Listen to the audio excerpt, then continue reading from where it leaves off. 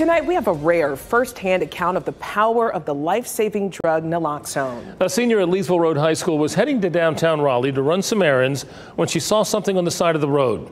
As WRL's Ashley Rowe tells us, the student ended up saving a man from a dire situation. Victoria Tayton was driving near Crabtree Valley Mall, running errands in the busy afternoon rush hour when she saw two young men in the distance. One was lying on the ground.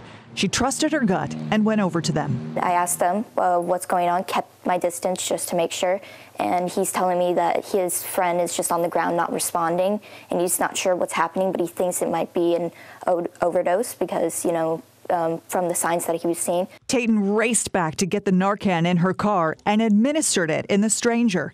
It worked. And he throws up. He's coming in and out of consciousness, and the EMS are telling us that's okay. Officials are still combating the stigmas around naloxone, known by its brand name Narcan. But more and more people are carrying naloxone kits to keep them and their peers safe. Tayton says she's been carrying it with her for 2 years. I just felt, even though it's not common here, I just think it's a really good thing to carry on because we just don't know anymore, especially with kids our age and going off to college soon.